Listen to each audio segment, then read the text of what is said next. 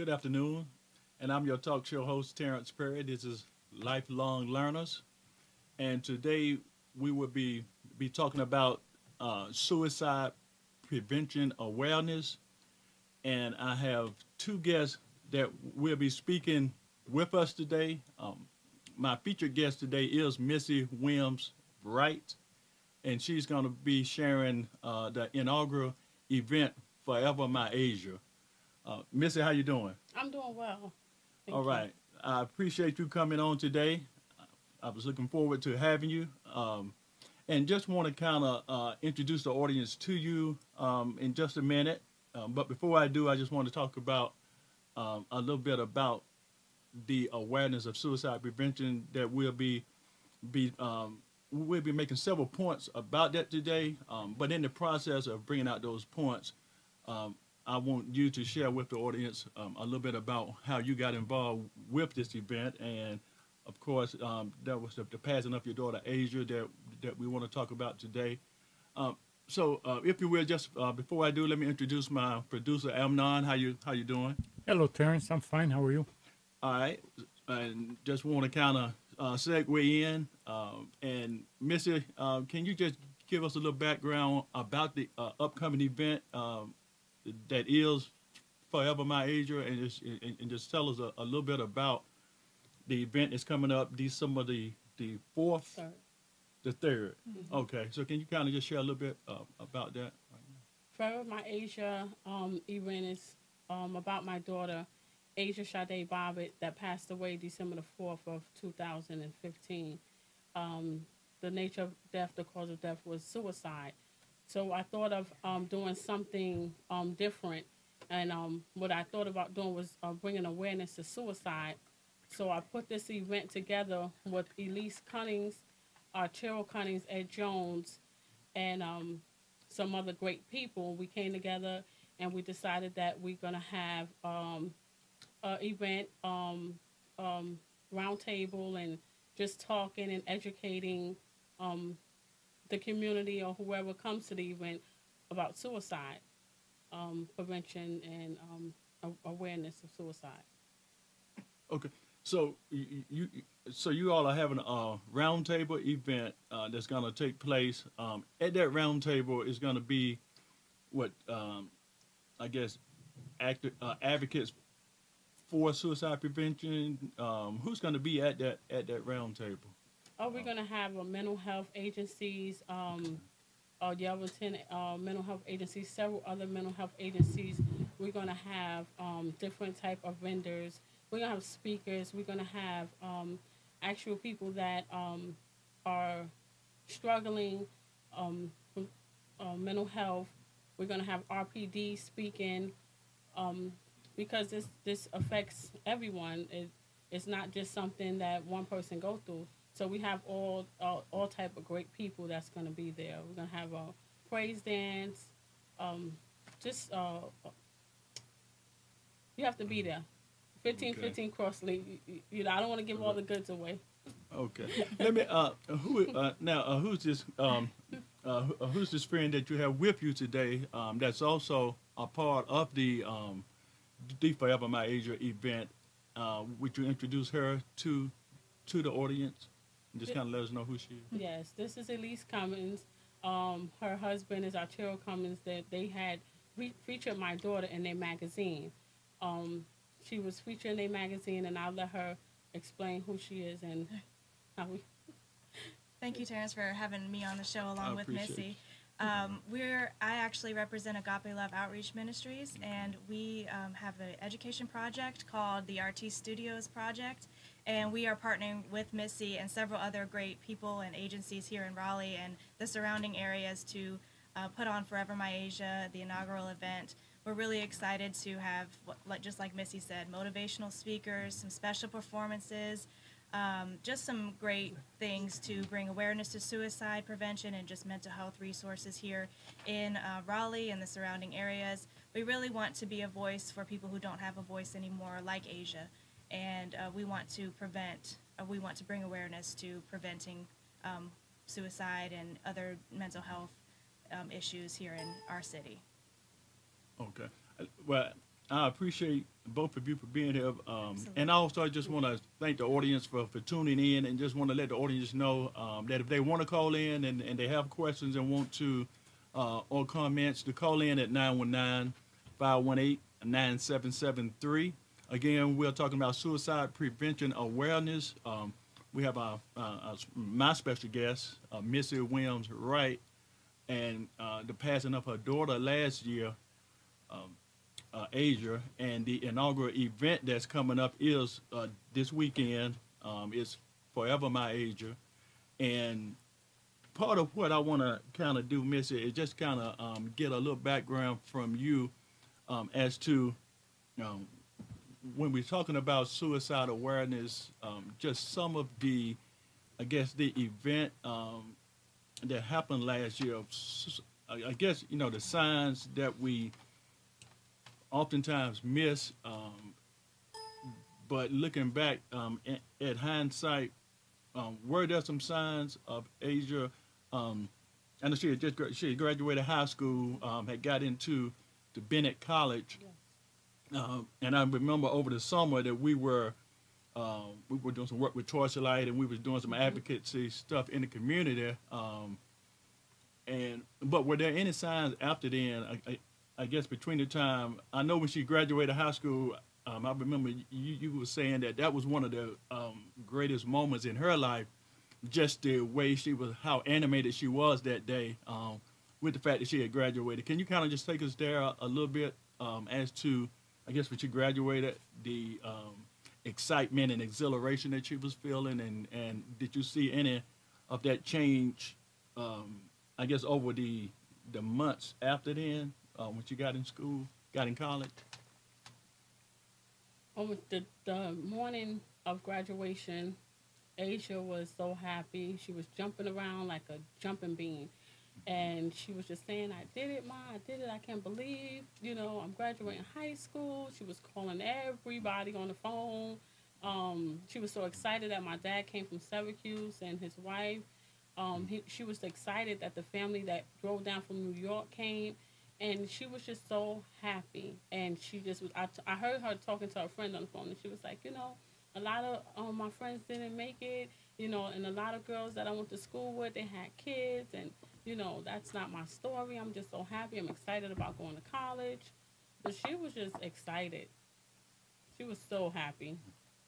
You said that was one of the most excited, one of the most exciting times that you seen her, how excited that she was. But also, you also had said that she was just a perfect daughter. And can you just kind of just share a little bit about what type of daughter that Asia was growing up? And you said she was just a humble, sweet girl. Yes. Asia was sweet from day one. She was a server. She was a giver. She would help anybody. She was so loving, very humble. It's nothing that she wouldn't do for a person. She always wanted to help people. I remember her in 3rd grade in New York, and she said, Mommy, my friend told me that her mother don't have nothing for her for Christmas. Can we adopt her for Christmas? 3rd grade. And I was like, oh, okay, And I used to, as a mother, I did so many things with my kids. I remember coming to her class and I was dressed up as Santa Claus. And I remember, and I had gifts for everybody in the class. And I remember the little girl that she had asked me to adopt for Christmas, I gave her like 6 gifts. Mm-hmm. And Asia was so excited. She was always the type of child that she wanted to give her anything. If someone didn't have anything, she was willing to give up her stuff. I remember times when she was in high school and she went to Kathleen McUlley Catholic School in 9th grade in New York, how a lot of girls' parents never came to visit them. She would always ask me, could they come home with us for the weekend? She always was giving and loving, and always want to serve. My kids, I raised them and us feeding the homeless, and even it was a time of my life when I was homeless, but we still went and served. and fed the homeless. They didn't know we was homeless, but it was just things that I instilled in my kids at a young age, to be given and to serve. And out of all of my kids, Asia is one of the kids that just loved to to serve, and you know, she was very giving and loving person. Okay. And you're the mother of five kids, and Asia is the middle I'm mother six. six, and she's the middle. She's the It's middle. the third baby girl. Third Three baby girl. girls. The first three girls. She was the third one. Mhm. Okay, okay. But also, in just looking at some of the conversations and the involvement in the parent awareness and just being aware of, I guess, just suicide awareness, like signs. When you're looking back, were there any telltale signs of depression or anything in Asia that was different than what her normal activity was? Can you recall anything that may have made you think that some may have been going on with her, or did she say anything during those times? Well, I can think of 2 weeks before the accident. I remember us having a conversation the week of Thanksgiving, that Monday before we went to pick her up from college. And she had stated that college wasn't all what it cracked up to be. And I asked her, why would you say that? What's wrong? And then she said, well, Ma, a lot of things happen in college that you just don't know about. And I said, like what? She said, a lot of, I'm just going to be honest and say what she said. She said, a lot of girls get gang raped. And I asked her, is she a victim? Did that happen to her? And she said, no, Mommy, it didn't happen to me. She said, but it happens a lot and nobody talks about it. I said, really? And she said, yeah. And I said, wow. And she said, Ma, college is not what you think it is. That sticks out because that's something she said to me. That was her last, well, she came home, that was like her last week of college. And when she came home, you know, she was always to herself, but she was a little bit more to herself. Did she kind of say she didn't want to go back? She didn't want to go back to college. It was during the Thanksgiving break last year. Mm-hmm. When they were home for Thanksgiving. Before she came home. Okay. Mm-hmm. The week, because she came home that Wednesday, it was like that Monday. Okay. Before Thanksgiving. Did she go back after? She didn't go back after. She didn't go back because she was she had that Monday that she was supposed to have been back to school. She was scheduled to take finish up her paperwork for the Army because she was going to go into the Army Reserves. So she never made it. She never even made it to that Monday. She died that Friday after Thanksgiving, after Black Friday, that next Friday. Right. So just kind of going forward with the event that you all have coming up in when is that, on Saturday? It's going to be Saturday. Mm-hmm.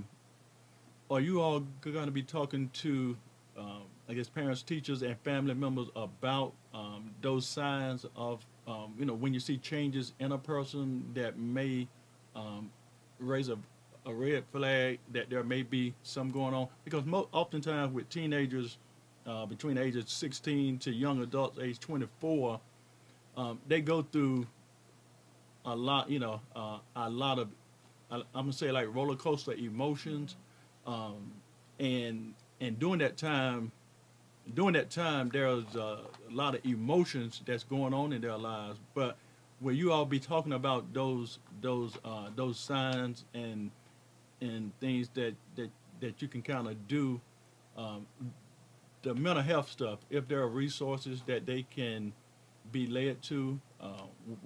Would these be things that you all are talking about during the event that's coming up Saturday? Yes, we're going to be talking about that We're going to have a therapist there. We're going to have a therapist there.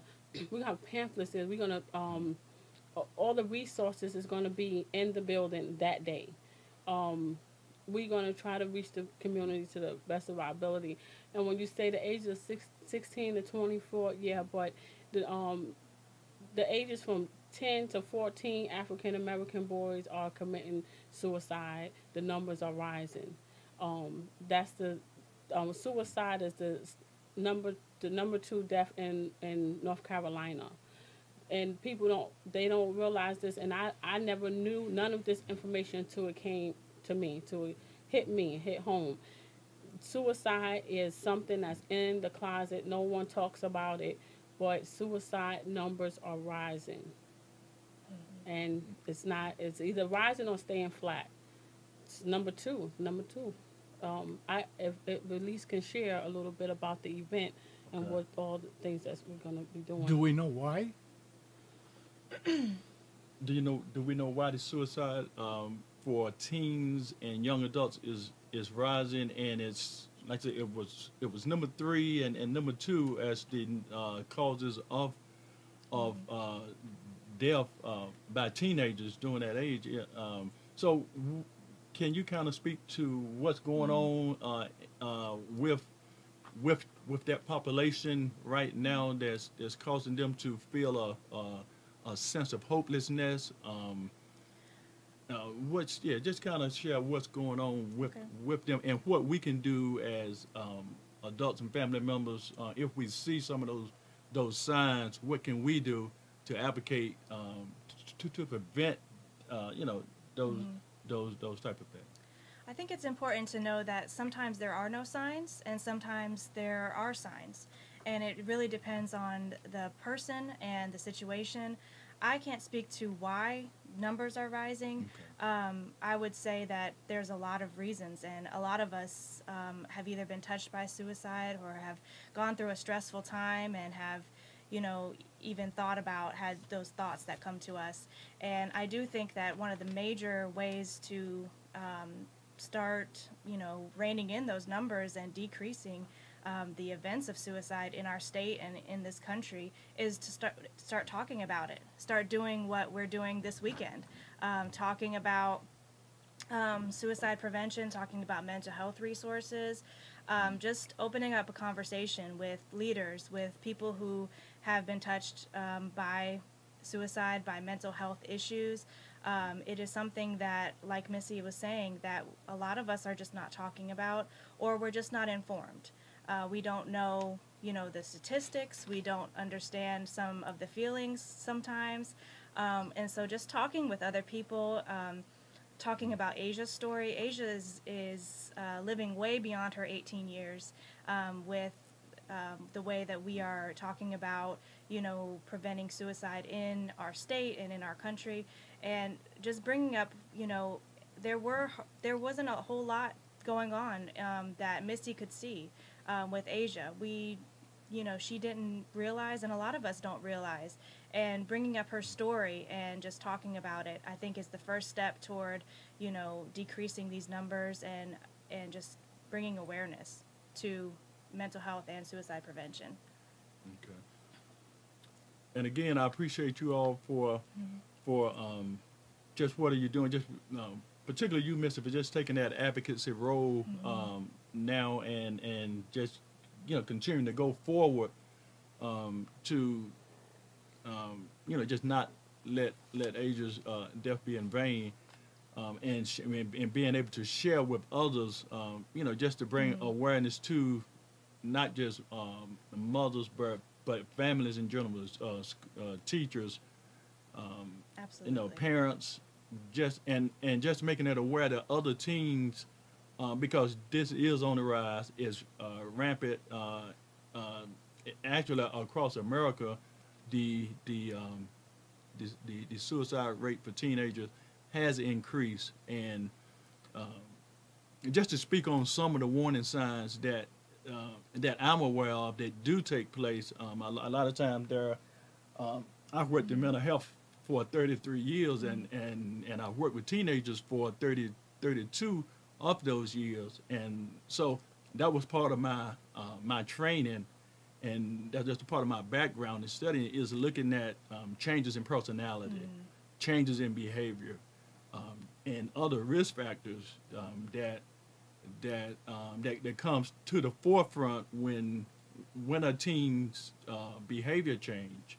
A lot of times it's we look at the peer group that they may have associated with, and then they may have changed the peer group, or they may have just stopped associating with peers. You know, where they have been joyful and excited before, and now you see that they are sad and kind of lonely into themselves. When they have they may have had a loss of appetite. They may have gained an increase of appetite, but there are changes and fluctuations in their behavior, and this is true for teens. This is true for teens all the time. Just being a teenager, as we were teenagers, you know, we go through the ups and downs, the highs and the lows of our emotions. We are emotional roller coasters during that age and stage in our life. But just being aware of when those flows and dips are happening, it just we have to chime in and kind of just to at what's going on and look and see at some of the the changes. Absolutely. Sometimes there's sleep pattern change. They may have insomnia to where they can't sleep. They may be sleeping too much, but and these are the warning signs. But some of the preventions that you all have shared earlier was like you're doing having an event like the event that you have is coming up Saturday, to where you'll be talking about these things. You're gonna have mental health resources available, and also you're gonna have therapists and psychologists available that knows the warning signs, the risk factors, the triggers, and they're going to be sharing this information with the community. So that's one of the biggest things that I think we can do is to have these events where we have mental health advocates available to share their knowledge and information with with the public. Again, let me just say again to the audience, anyone that wants to call in can call in at 919-518-9773. If you have comments or concerns or just want to voice, your feelings, do call into the show. We are taking calls. And again, Missy, one of the things that you said that when you were saying about Asia, what you were saying to parents in general is just to learn to listen, and you were saying that you could hear Asia's voice in your ear saying, "Listen, listen, listen." So, and I think that is one of the things that. Can you speak to that? Just not just as parents, but as an adult, as a teacher, educator. For us to kind of just, when they're speaking, I guess for us to just listen, and kind of just sometimes it's not what they are saying, but sometimes it's what they're not saying. Sometimes it is what they're saying, but we have to kind of look a little deeper into those, what's being said, or what's not being said. So again, let me ask you this: can you all just let the audience and anyone that wants to be at the event Saturday know again about the event, what time it starts, where it's going to be at, and also, Mr. just kind of give them some information so anyone that want to get in touch with you all in regards to suicide awareness, how they can get in contact with you through social media and any of those resources. You can actually go to forevermyasia.com. You can purchase tickets there. Tickets are $10. The event starts at 6 p.m. on Saturday evening, and it will go until 10 p.m. It's going to be at 1515 Crosslink Road here in Raleigh, and that's at the First Cosmopolitan Baptist Church. And you can also find us on Facebook, facebook.com/forevermyasia. We also have a phone number that you can call in, ask questions, talk to us. That number is 919-714-9474. And on the Forever My Asia page, you can also purchase tickets, but there's resources. Missy's story is up there. Asia's story is up there. You can read more and learn more about all of those things there. And you can, like I said, purchase tickets. And we would love to have you. It is open to everybody, open to the entire public. We're going to have food, motivational speakers, giveaways. We're going to have performances by some different great people. And we are really excited about it. We don't want to give away everything, but we're really excited about it. And we are most excited about not only honoring Asia's memory, but also just bringing awareness to suicide prevention and to mental health resources right here in our community. And also, I would like to add, if it's a problem and you don't have the $10, we have people that sponsor whoever wants to come to the event. We will not turn nobody away. No. So if you come to that door, kids are invited. I would love for you to come join me. Come join teenagers that's going to be there that's battling. We're going to, I'm not going to say who's who, but these even some co-workers. It's a lot of people, everybody have a story. But it's people that's going to be there that need your support, that's here, that we need. Asia's already gone. It's nothing we can do but keep her legacy going. But for the ones that need help, we need to be there and come in and, as come together as one and as unity and make this event special. Just come together. It's going to be a great event. You don't want to miss it. This is a movement. We're going to keep on going and going and going and bringing awareness to suicide. They made me the team leader of the AFSP. So I'm going to be doing walks, and when I do walks, just come and join us. It's people that I met on Facebook. It's teenagers that I met on Facebook from a year ago that they'll be there. Some people's coming from Greensboro. Asia it touched so many people's lives, and if you want to just be a part, if you want to support, just come. You don't have to be battling or going through anything mentally. Just come and support. You can reach me at Missy Williams Wright on Facebook, and remember to look at Asia, www.forevermyasia.com, and thank you so much. All right, listen, I appreciate you all for coming. I thank you all for just coming and sharing, what's going on this weekend, and I hope, and of course I'll be there. I'm looking forward to a great turnout, and just thank you all for sharing with us today. Thank you for having us. All right, and as we continue on with the show this evening, I'll be introducing my next guest, which is Elliot Palmer Jr. He's a peer support specialist, and he's a rap trainer in the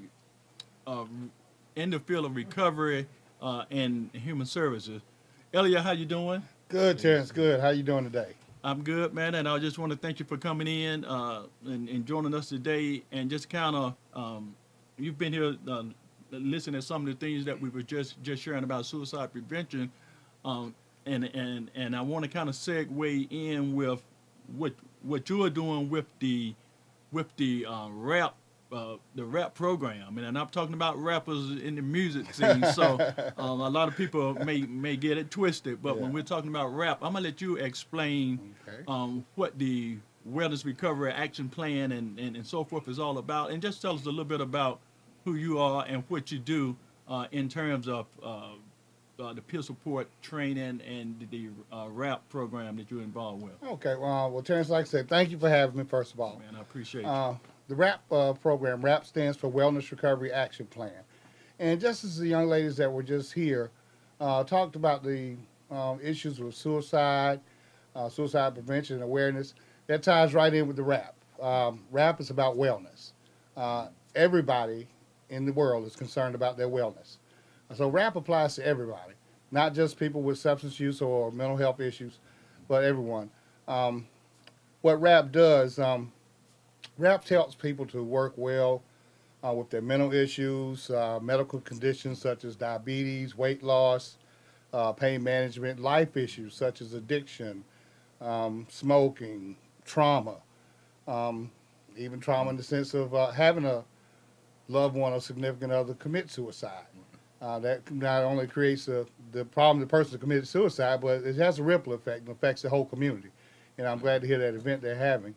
The RAP program, it ties in with peer support. Becoming a certified peer support specialist here in North Carolina, they have to take 2 courses in order to qualify to become a certified peer support specialist. One is a 40-hour peer support specialist training, and the other they also need to have an additional 20 hours of training. And the RAP program satisfies that 20-hour additional training for a lot of people. And it's all about wellness and keeping ourselves well. Okay. And just a little bit about the peer support specialist training. But before you do, just tell us a little bit about how you got involved with the peer support specialist training, just how you got involved in peer support also, and just a little bit about your backstory. Okay. Just give us a little background. Okay. Well, Terrence, through my life, part of my experience and my story, I had issues with substance use or substance abuse, subsequently bringing about mental health issues, thus leading on from those to part of my past is incarceration. I have been to prison. But there came a time in life when I said, I was tired I wanted to do something about it and do something positive to change my life, to make a difference. And I decided once I decided to get into recovery, as a consequence of some of my life issues, I had certain issues with my background and needing to start life over and reinvent myself and whatnot. And I found, I ran across peer support. And one of the requirements for peer support is to have had some experience yourself with mental health or substance use issues. And I said, wait a minute, here's a job that I qualify for with my past? Okay, I'm highly qualified. So someone told me about peer support, and I looked into it, and it was a job that not only provided me with a purpose, to give back to others and to help someone else so they don't have to go through the same things I went through, but it also provided me with a way to sustain myself, to not only have a job, but to make a living. There's a difference in a job and making a living. And peer support supplied that. It gives me it provides me with an opportunity to help others in the community to get well and, and help guide them through some of the things that they don't have to go through the same things I did in order to get well. Okay. And let me just kind of put it out there a little bit. Now, you were one of the guys that hung out with Michael Jordan. You was on, you went to UNC, and just tell us a little bit about that college experience and how that kind of just transitioned to a lot of the people and guys that you came in contact with, and just that experience. Okay. During your college yeah, years. Terrence. I was listening to the young lady share on the last segment, and college. She said that her daughter made the statement, "College isn't what it's cracked up to be, Mom." Right. And I can empathize and I can identify what she's saying. I was in the class of at Carolina, UNC Chapel Hill, and I came through the same class with Michael Jordan, and we had there were a lot of people there. But the thing about the college experience, college was not only about book learning, it was a life experience. And there were a lot of things that we were exposed to, maybe weren't mature enough to handle those things at the time. But that's where peer support is coming in, and peer support is so beneficial to others because as a peer support specialist, you're able to guide someone that's going through those same issues, through those same periods in their life that you've gone through in the past. And you're able to help guide them so that they don't have to experience or have the same bad experiences that you did. They can, handle it better. That's where RAP comes in. RAP is, as I said, the name of the program is Wellness Recovery Action Plan. It's not Drug Recovery Action Plan. It's not Diabetic Recovery Action Plan. It's not Mental Health Recovery Action Plan. It says Wellness Recovery Action Plan. And as we know, everyone is concerned with their own wellness. So this plan is for everybody. All right. And just again, when I've known you over the years, but in recent years, but this particular past year when I've been in recovery myself, and I wanted to get involved in the peer support, and I actually went through your peer support training program and also your wellness recovery action plan. I went through that program also with you, and we had a pretty good, a pretty large class. We had a pretty good class, but also in that you have done those classes and those trainings. But just in this past year, how many people would you say that you have trained and carried through those classes in just the past year? Oh, well, in the past year, and I might add, I'm a certified peer support specialist, certified by the state of North Carolina, but I'm also a peer support specialist trainer for the training curriculums, and I train for a company called NC Hope. NC Hope, the Hope stands for Helping Our Peers Excel. So I facilitate the 40-hour training courses for them.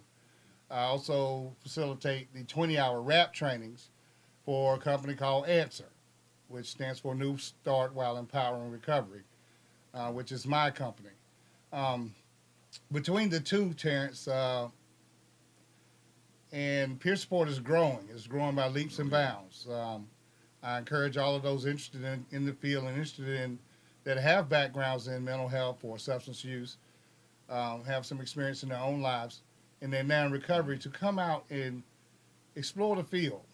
It's becoming, the insurance and healthcare agencies have found that peer support is a very effective tool in helping others to get well. But between the two trainings, Terrence, hundreds of people. And I'm saying peer support training actually just opened back up. The curriculum just opened back up. So it hadn't been a whole year yet. Okay. And already we have hundreds on board that are now certified and equipped to go out and help others to get well and stay well. So let me ask you this: can you walk me through what a typical day would be like in peer support? In just doing peer support. What would a typical day be like for yourself doing that type of? And before you go there, just kind of give us a definition of what peer support is. What peer support is. Okay. Can we define? Let's go ahead on and define it for the general public that may not know. When we say peer support, what we're talking about. Okay, well, peer support is peer support specialist is a person in recovery that has experience in recovery from mental health or substance use issues. The peer support specialist acts as a role model. He acts as a guide in navigating the systems of community resources, health resources, recovery resources. Acts as a guide to those that are experiencing these issues. The peer support specialist is so valuable because many of the clinicians and the therapists out here working in the field, they don't have that life experience.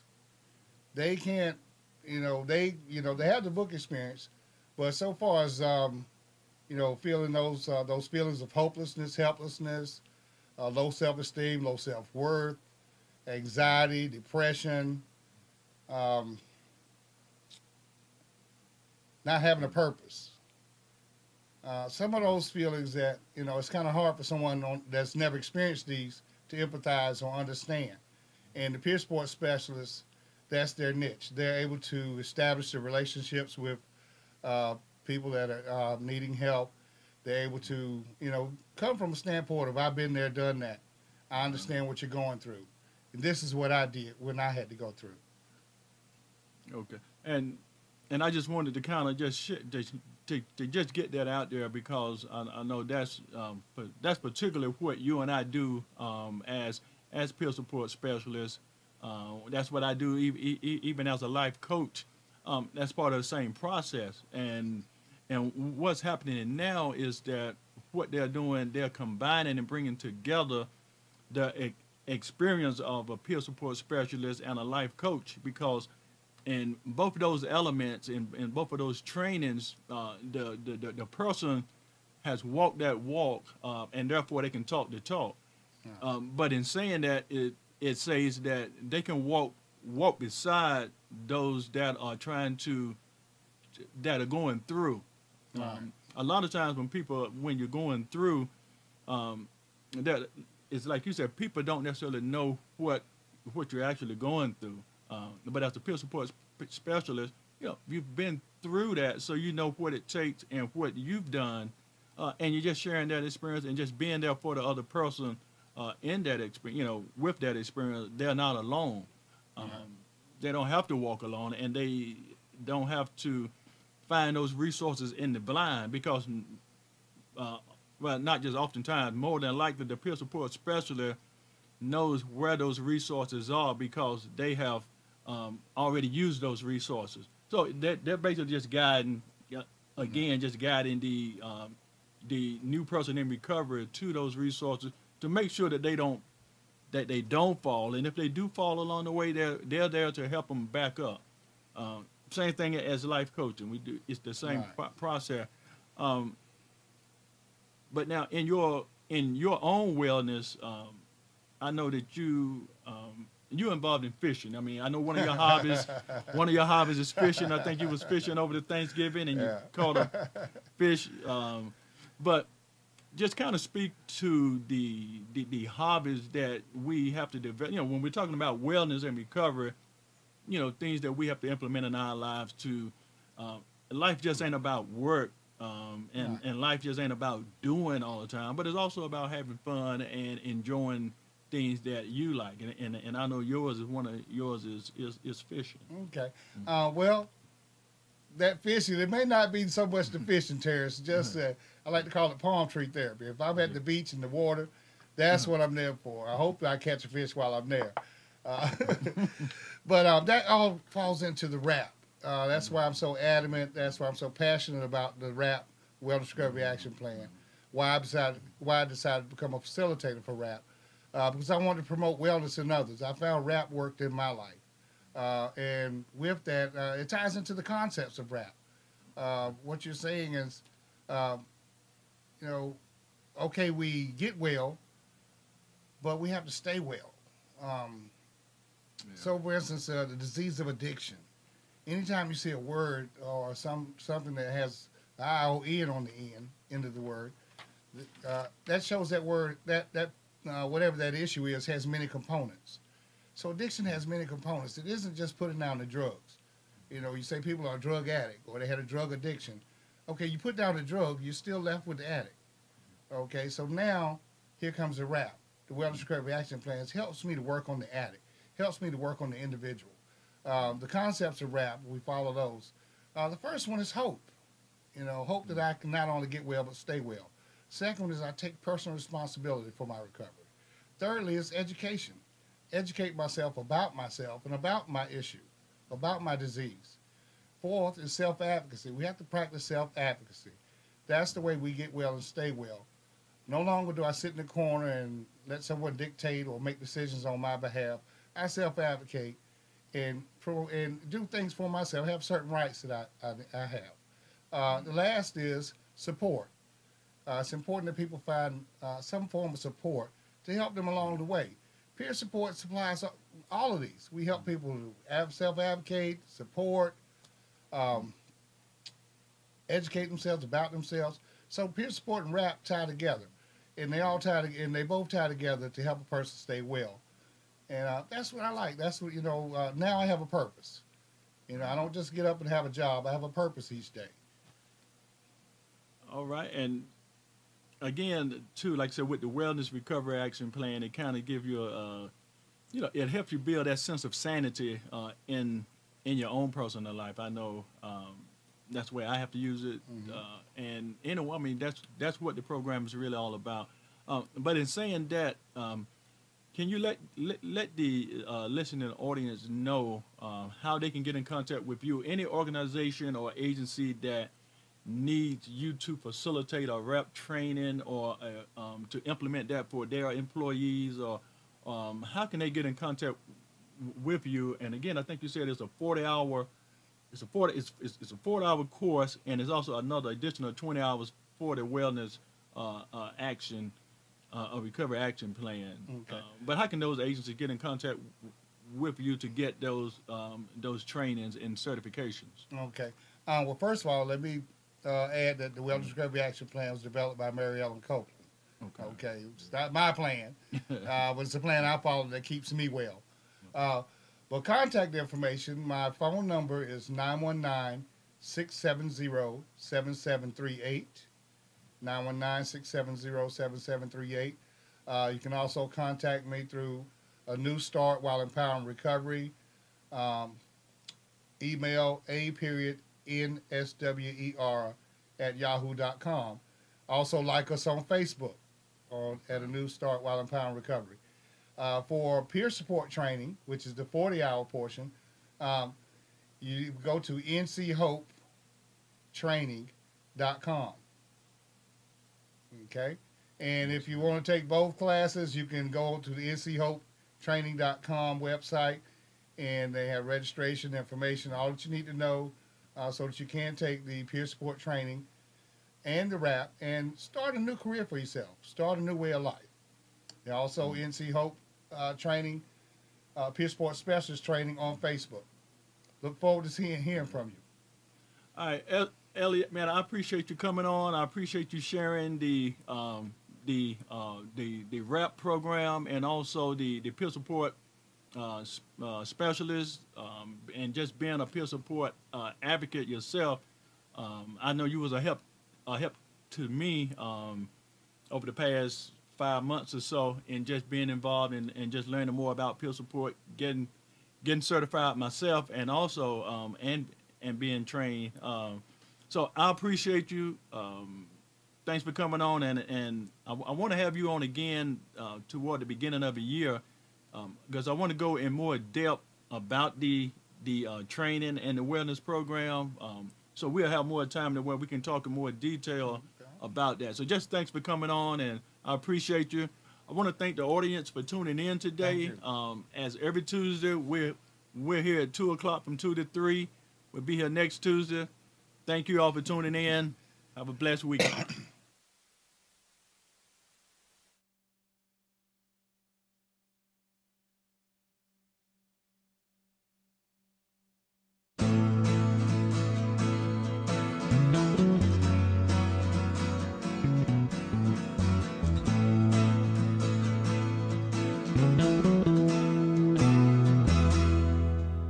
You're tuned to the Nissan Communications Network. If you tuned in too late, you can always watch each program in its entirety or download an MP3 audio file of it in the archives section on nissancommunications.com. Don't forget to subscribe to our YouTube channel, follow us on Twitter, and like us on Facebook. Sponsored by Atomos.com, makers of quality video recorders and converters, CarolinaApparel.com, and DeltaForce.net.